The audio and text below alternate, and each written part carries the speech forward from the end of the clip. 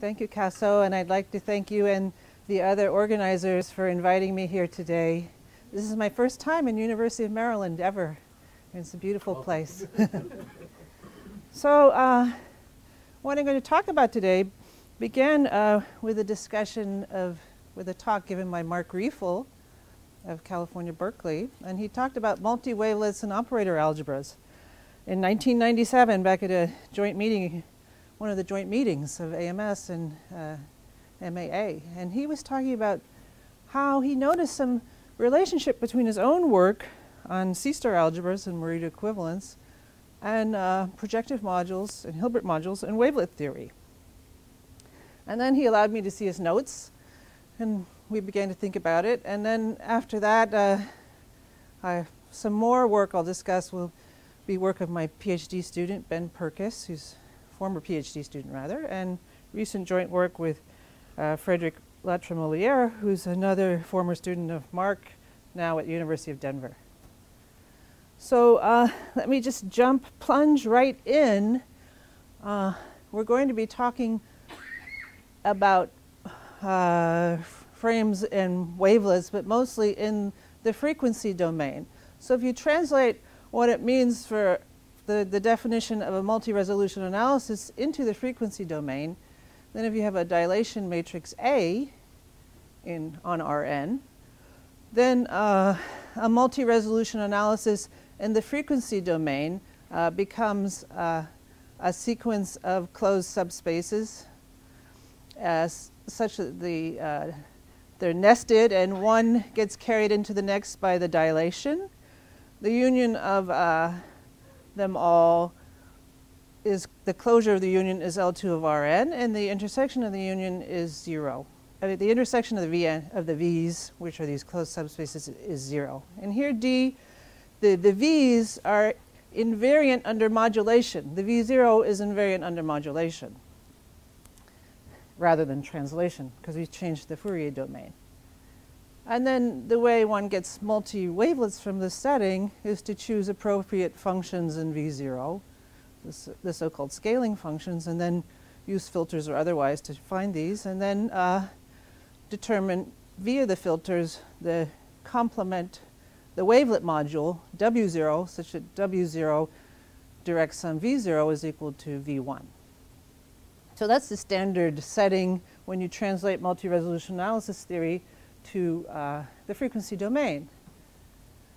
So I'm going to start talking about the n-tors. Like Lucas, my talk is somewhat theoretical, but I decided to have some pictures. So this is the 2 tors, which I grabbed from the internet.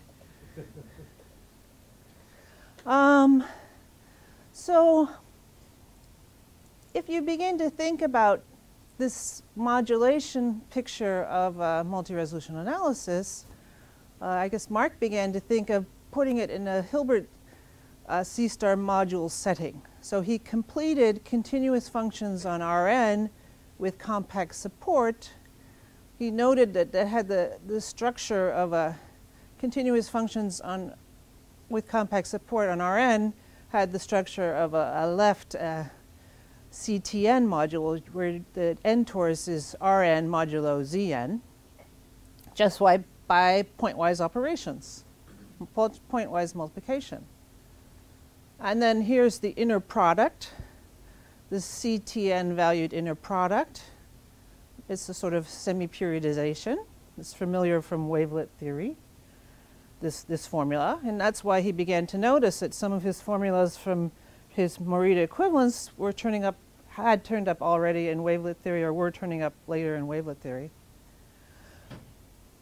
And upon completing this module, we get a module. If you take continuous functions with compact support on Rn and complete it in this norm given by the inner product, one obtains a Hilbert module over continuous functions on the n-tors.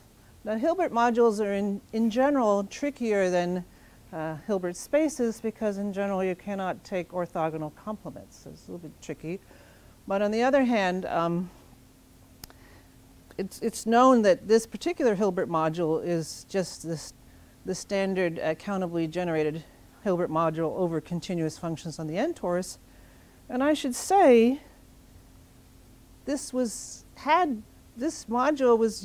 had been used by Zimmermann, who I believe is a student of John, in 1994, and he also developed the notion of projective multi-resolution analysis. A little bit different from us. He was concentrating on bi-orthogonality, and I think Benedetto and Zimmermann also used this module in some of their work. And they denoted it not by xi, but by this notation L2 infinity, perhaps because of this isomorphism. All right, but then it turns out that you can show that the dilation D that I defined before, the Fourier transform of the Fourier conjugate of the original dilation, extends to a continuous map from the Hilbert C-star module xi onto itself. And then our version of projective multi-resolution analysis, different from Zimmermann's, is slightly changed. I'll just give it here, and it's from a paper in 2004. If you have a n by n integer dilation matrix, then a projective, which then extends, gives you a dilation D on xi, then by a projective multi-resolution analysis, we mean a family of closed subspaces of xi called Vn, Vj, such that, again, V0 is the initial space. It's a finitely generated projective CTN submodule of xi. Vj is J comes from V0 by the dilation operator, and they're nested upwards. And then the union is dense, and the intersection is 0. So it's somewhat similar to our earlier version, except now we have finitely generated projective modules rather than closed subspaces for J greater than or equal to 0. And once you have projective multi-resolution analyses, we took the point of view mainly of forming module frames. So I'll remind you the definition of a module frame. Frank and Larson defined it as follows. If you have a subset, a countable subset of a Hilbert C-star module J, we say that subset phi I is a countable parcel of all module frame if you have this relationship with the inner products. And that turns out to be equivalent to this reconstruction formula. You can express any element of your, oh, this should be a J, sorry, any element of your J in terms of the module frame.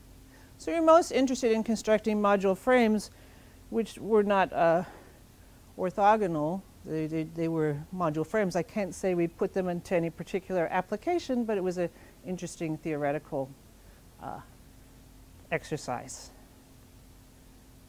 We found projective module frames from these non-free projective modules. And in the nesting of projective modules that are finitely generated overcomes the difficulty with these orthogonal complements in the Hilbert module. You can nest them up, and at each stage you can take orthogonal complements, and you can represent the Hilbert module as this direct sum of these subspaces.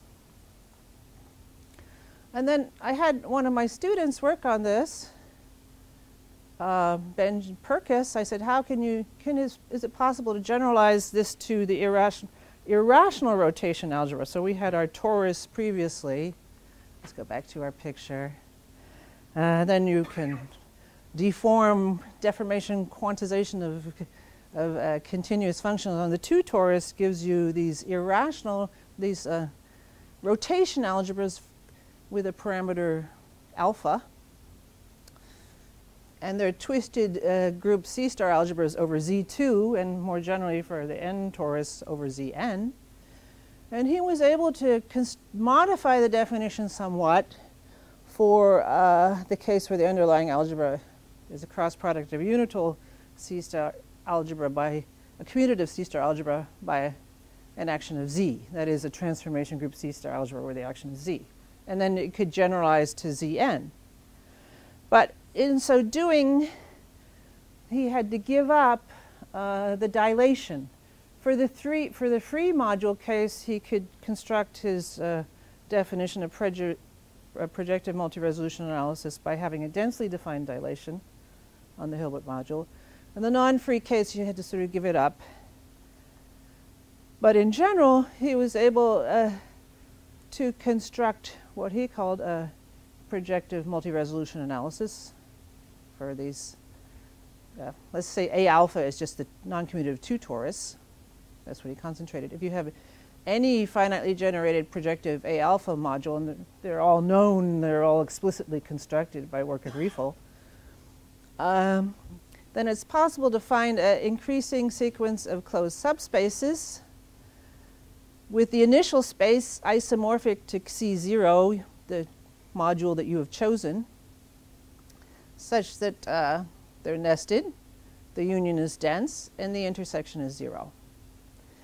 Now, his construction turned out to be very different from ours because he had to use, he didn't complete the CCR2. Rather, he looked at a mapping torus construction. And again, the dilation sort of disappeared in this setting, although you do have the dilation and ordinary wavelet theory to construct in the free module case where C0 is just A alpha itself. He used ordinary wavelet theory to construct the module. And then he used Morita equivalence in the general case. Morita equivalence is a equivalence between C-star algebras where that shows that the representation theory is equivalent. Strong Morita equivalence of the two C-star algebras. And that's a notion due to Riefel as well, but I guess it came originally from algebra due to Morita. So I was talking to Frédéric Latremollère about this, and we began to think about other objects rather than non-commutative tori, which are twisted Z2 algebras. We began to think about non-commutative, what we call non-commutative solenoids, which were twisted algebras over a different discrete group. And it turned out these are direct limits of non-commutative tori. And then we began to think in the direct limit case, is there a different notion that of this multi-resolution analysis that might be more useful in that setting? And it turned out we came up with a different notion, which again, not so useful for, not yet, as yet useful in applications, but is of interest to us for our, just out of curiosity. This is not a non-commutative solenoid or this is not a solenoid, but it is an approximation via 6 iterations of a solenoid, and it comes from just winding in the 2 torus on itself, however many times, 6 times. Right? Again, grabbed from the internet. So here's our non-commutative solenoid. P is an integer. P is greater than or equal to 2. And then we take Z adjoin 1 over P, which is just all fractions having powers of P in the denominator. So that's a discrete group. Is a direct limit group, a direct limits of copies of Z.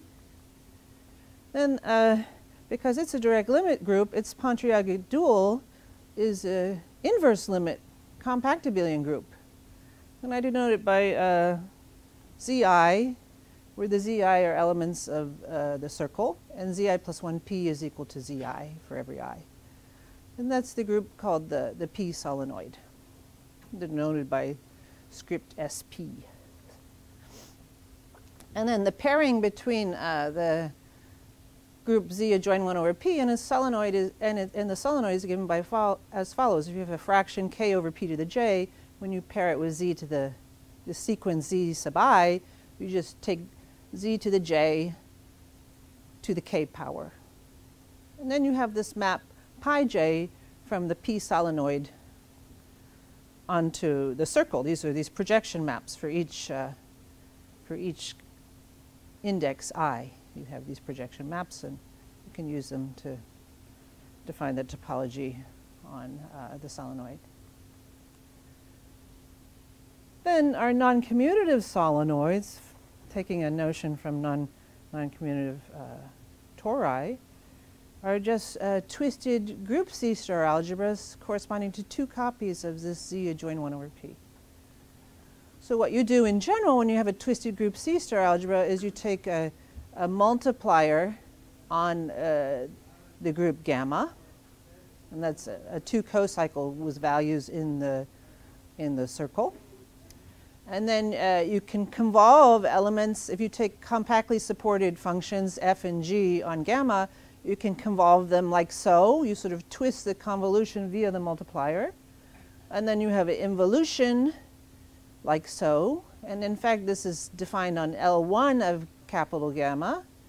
And then when you take the C-star enveloping algebra, you get a C-star gamma sigma, the twisted group C-star algebra. So when you calculate all multipliers on this Z adjoin 1 over P Cartesian product with itself, it turns out every multiplier corresponds to an element of the solenoid, the P solenoid, like so. I've now written the P solenoid additively. Say the product as j goes from 1 to infinity of 0, 1 sub j, and then you want P times alpha j plus 1 equals alpha j plus k. And then you get the multipliers defined like so. You have here's an element of gamma, and here's the second element of gamma, and here's the twist. And this non-commutative solenoid, let's call it script A sub alpha. And then it turns out, not so surprisingly, that because the gammas are direct limits of Z adjoin 1 over P, of Z cross Z, really, you can write it as a direct limit, then in fact you can write the non-commutative solenoids as direct limits of C-star algebras, of the irrational or rational. They don't have to be irrational. And this is the embedding that you take to go from alpha A sub alpha 2j into A sub alpha 2j plus 2. So you embed on the evens, although you could choose any embedding you want. You can go as far off as you want and start embedding. I started with A alpha 0, but you can go further if you want. That's the beauty of direct limits. And with that notion in mind, we begin to say, okay, is there a way, when we take our non-commutative solenoids, is there a way to define some projective module structure on them? And of course there is. And we wanted to use the direct limit because we wanted more generally, hopefully, to have like a whole theory for direct limits. That's a more general program coming up. But let's suppose we have just a general sequence of unital C-star algebras and take the direct limit and suppose the direct limit C-star algebra is also unital. And then suppose you have a finitely generated left projective, and let's call that direct limit C. Suppose you have a finitely generated projective left C module. Then we say we have a projective multi-resolution structure for the pair Cx if we have a family of closed subspaces of the module X such that, and we call them Vj, as j goes from 0 to infinity. We're missing the negative indices now. We can't get around that. Such that for every j greater than or equal to 0, Vj is a finitely generated projective Cj submodule of C. So Vj is acted on by Cj, and then the inner product of Vj with itself is equal to Cj. So Vj is, and then they're nested, of course, and then the union of the Vj is dense. Again, you're missing the dilation. In general, you cannot expect to have a dilation as such because the C0 would not be isomorphic to the C1, and the C1 would not be isomorphic to the C2. They're changing, they're sort of increasing. Now here's a baby toy example that ties into the solenoid. Just as I said, the continuous functions, the solenoid is the inverse limit of the torus. So therefore, continuous functions on the solenoid can be written as direct limit of continuous functions on tori, where here this map from phi 0 of continuous functions on the circle into itself is just given by raising z to the p power. So when you take this direct limit, this map preserves the unit, and you get just continuous functions on the p solenoid, right? So see, so and then this, when you just consider that continuous functions on the p solenoid as a free module over itself via this notation, then you get that continuous, you can just set up this projective multi-resolution structure by just taking Vj equals Cj with this standard, inner product. Just take the at each stage can consider continuous functions on the circle that that look slightly different. You go further along, you allow more, you have more information as you go along. But each of them is isomorphic to continuous functions on the circle, all these Cj's. So this gives us a projected multi-resolution structure. And then, of course, we were interested in direct limits of unital C-star algebras more generally that didn't have to be commutative. So if you do have a direct limit of unital C-star algebras, and then you have any full projection in A0, and then you let Vj be the Hilbert AJ module, just where Vj is AJ times P, and then here's your inner product structure. Then when you take your large module C to be the direct limit C-star algebra script A times P, then you get that AJ times P as J goes from 0 to infinity is this projective multi-resolution structure for this pair.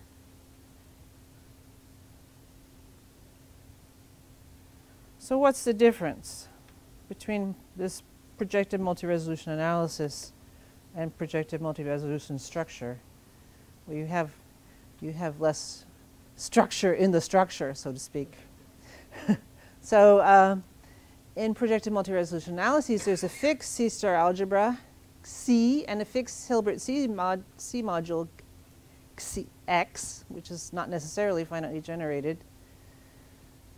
In fact, it was infinitely generated in the case we were looking at, such that, and you have this sequence, in fact, you had an infinite sequence from minus infinity to infinity of subspaces such that the union is dense. But in the projective multi-resolution structure case, each Vj is finitely generated projective Cj module, but not necessarily a C module. So each Vj cannot be a C module because the C is too big for Vj to be a C module in our case. But if you look at the other hand, at the construction of the original Hilbert module that we considered, then in fact this C can be given, if you modify the inner product at each stage, you can give C the structure of an AJ module for AJ equals CR2 modulo 2 to the minus J times Z2. And then these AJs are again nested increasing sequence. The norm changes at each stage if you give a different norm making it into an AJ module, but it is equivalent to the original norm. It changes by a power of 2, equivalent via a power of 2 in this case. So C is a countably generated Hilbert AJ module for every J, but on the other hand, C is too small to be a Hilbert module for the direct limit algebra of these, which is continuous functions on the Cartesian product of the two solenoid with itself. So we began to consider, okay, let's construct our projective, ways to construct. There's various ways I mentioned already to construct continuous functions to construct a projective multi-resolution structures, just find a projection. But we decided to use the p-adic field and see what we could get out of that. Remember, the p-adic field QP is defined as a collection of sums of this form, where It's totally the sum as it's locally compact, totally disconnected, and we're going to have PB prime, so we have a field of formal sums of this type. And then the ring of p-adic integers sits inside ZP as a compact open subgroup. And then you can embed the additive group of p-adic rationals QP, Z adjoin 1 over P into QP. Right? And you also embed the Z adjoin 1 over P into the rational numbers, which sit inside the real numbers. And it was Jerry Kamenker who pointed out to me that, in fact,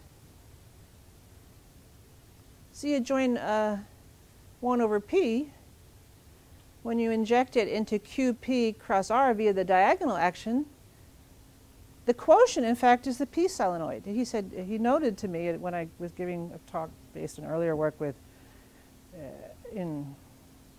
at a conference, he said, oh, you know, Jack Spielberg and I and Ian Putnam thought about this. You have this nice quotient onto the solenoid. So in fact, we have a map of Z adjoin 1 over P Cartesian product with itself into the Cartesian product of QP cross R with itself. And then the quotient is just SP cross SP. And then this turned out, because QP cross R is a self-dual group, this turned out to be a perfect setting to use the work of Riefel on Heisenberg representations.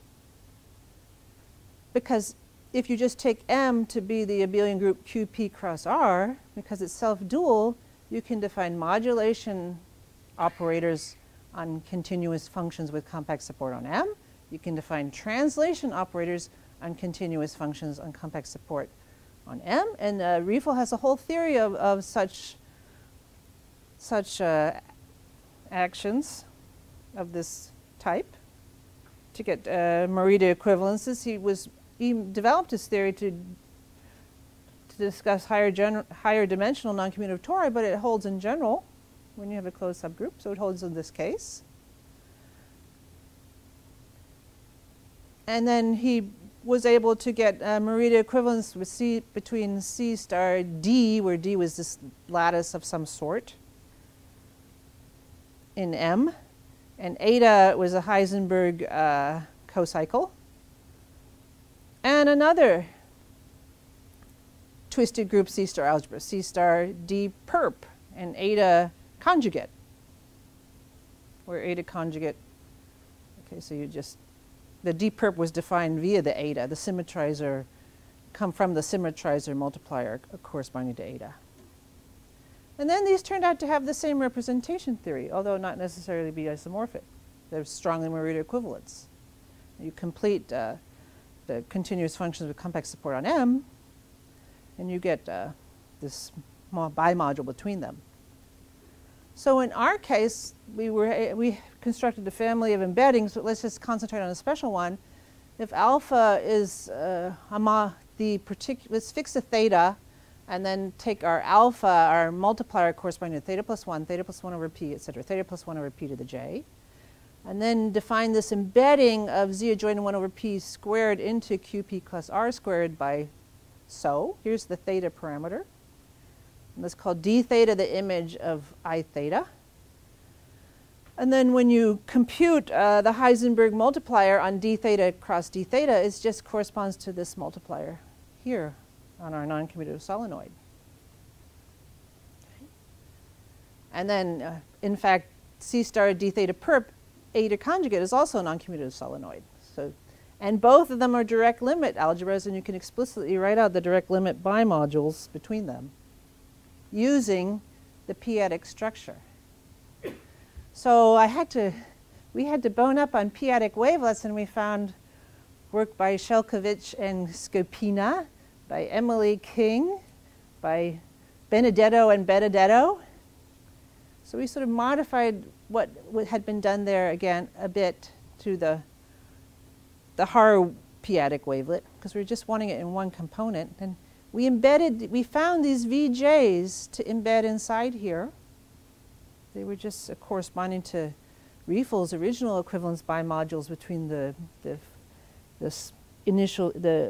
pieces of the terms in the direct limit.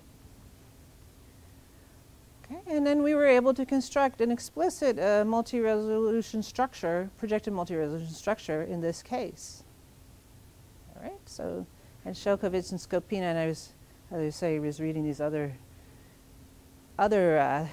papers as well, and that gave us our way to, we modified it slightly to get our projected multi-resolution structure. Now, there is they've done a lot of work on wavelets on p-adics. Benedetto and Benedetto, Emily King, Shelkovich and Skopina. But you know, you could think this is more appropriate what we're doing now to study Gabor frames.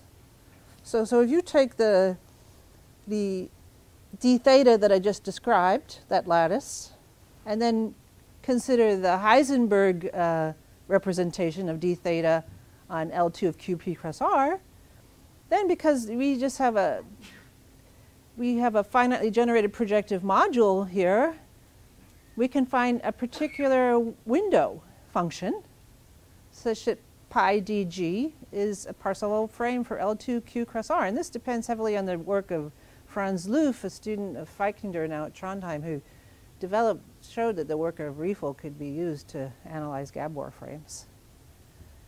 And then it becomes very straightforward just to say, oh, once you have the projection, then you can find, you could find the Gabor window function. That gives you the Gabor window function.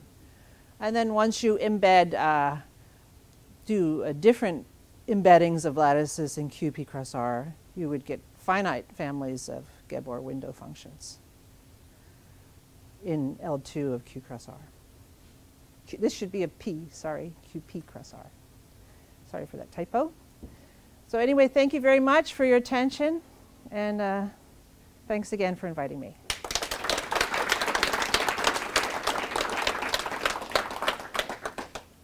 We got time for one quick question.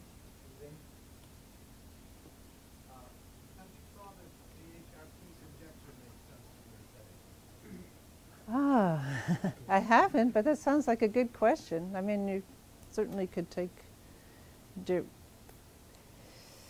finite linear combinations of these and see what happens. Oh, has Emily thought of it? Yeah, that's a good point. Yeah. Any more questions? Okay, that's fine.